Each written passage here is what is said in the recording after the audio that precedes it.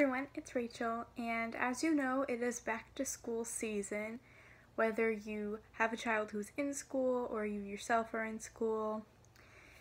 So I decided that my videos for the next couple weeks are going to be school related, and actually I have one full week where I will be attempting to upload a school related video every single day.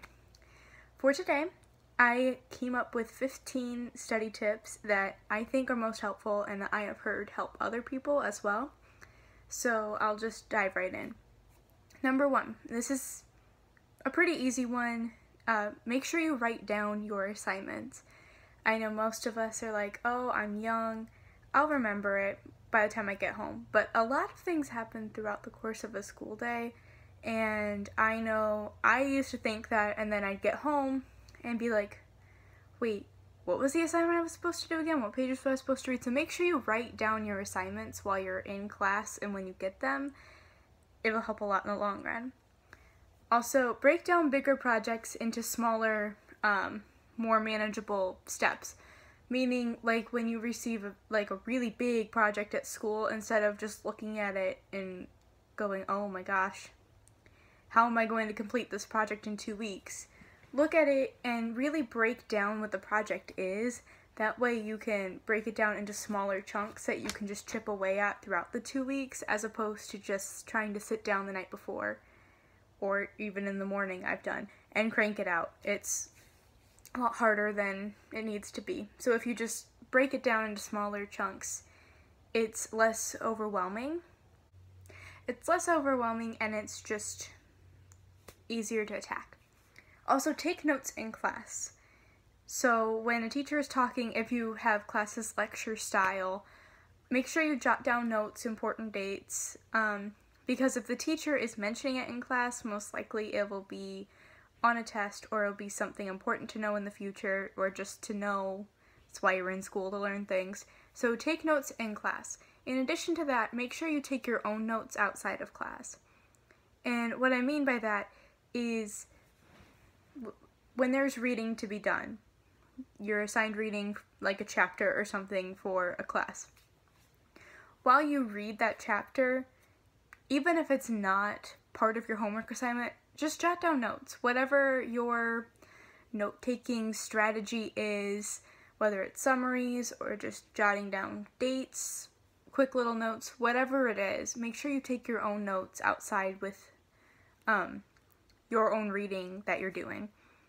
In addition to that, you can annotate your own notes, so highlight important dates, but also while you're reading, jot little notes off to the side if something doesn't make sense. That way you remember what didn't make sense to you when you were reading it, so you can ask later for clarification. That way you do better and you're more likely to retain the information. Going along with that, if you don't understand something, just ask. Teachers are there to help you, and if a teacher for some reason is not willing to help you, other students might understand it. Go to a librarian, someone will understand it. So if you don't understand something, just ask for clarification and you will get it, and it will definitely help. Take the time to actually do the assignments. My sister was terrible at doing assignments, not turning them in, which is just a waste of time at that point if you've already done it. But a bigger thing, I know kids in my class who just would goof off when they went home.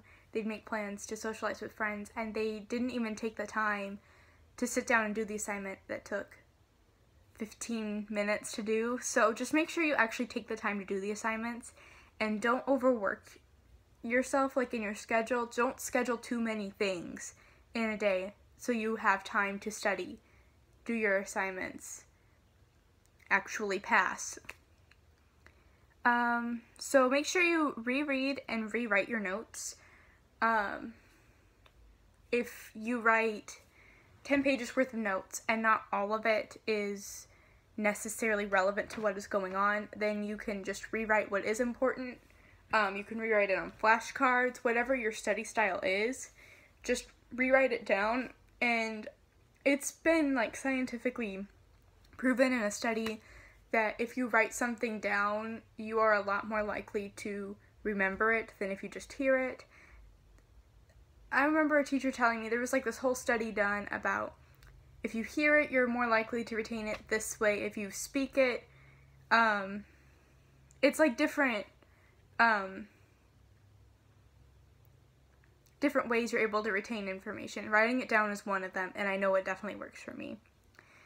You can also color coordinate your notes, put people in one color, whether it's a highlighter or a pen or whatever you're doing, because when you're taking a test, if you can try to go back and imagine your notes, if you can think of a specific color that your notes are in, there's a chance that you might be able to remember it better than if all of your notes were just written in plain pencil, plain pen, whatever. Also, it makes it a little more interesting when you are studying if you're looking at a piece of paper as opposed to just ramblings in the same color pen. If it's different colors, your mind is more likely to pay attention and less likely to wander off. Flashcards, different note-taking strategies, I've already talked about that. For me, flashcards work a lot. I take a lot of notes, I do flashcards, even if I don't necessarily get the time to use the flashcards, which I would recommend making in advance, that way you do have the time to use them. Just the process of sitting down and looking at my book, looking at my notes, making the flashcards helps me remember. Read your material out loud. If you have a quiet space to sit down and just work on what you're doing, you can even record yourself. Just read your homework assignments out loud. It's more likely to make sense to you. And also, if you read it out loud, as long as it doesn't take hours and hours, and you record it, then when you're getting ready or you have a few minutes, you're gonna go study, you can just pop it in and you're listening to your information as you're getting ready. Now, I know most schools don't allow electronics, like when you're taking tests or like headphones, music, anything. You don't want to be caught cheating this way because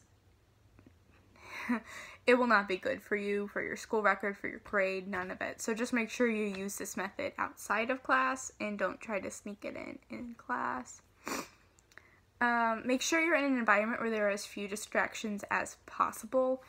I know for me, that goes against everything. There have been times where I have had to hide certain things from myself, whether it's my phone, or I remember my freshman year of college, I got this word search book, and it's totally nerdy. I became totally obsessed with trying to complete the word search book that I was starting to neglect, time to do my assignments. So I had to hide it from myself and go into a distraction-free environment so I could actually study on my assignment, focus on my assignments.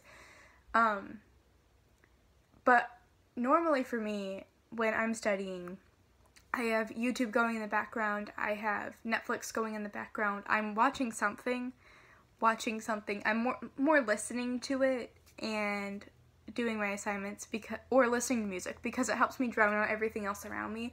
So whatever distraction free is for you, find it and use it. Also, be prepared with everything that you need. That way when you sit down to study, this goes along with distraction free. You're not constantly getting up to go get new things. Just put everything in a backpack. Make sure you have everything that you need and sit down and study, do your homework, whatever you need to do. Just make sure you have it all with you when you sit down.